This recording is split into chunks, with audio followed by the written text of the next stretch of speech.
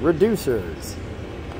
This is a Sumitomo cycloidal gear reducer. Actually, misnomer. There's no gears in here. It's a cycloidal reducer. Call them gearboxes, but really the appropriate term is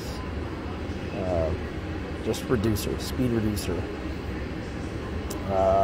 This one, there are many different types. This is just one of many that we use. There's oil filled, there's grease lubricated, there's your typical geared reducers, there's right angle shaft mounts. This is just a C-face mount.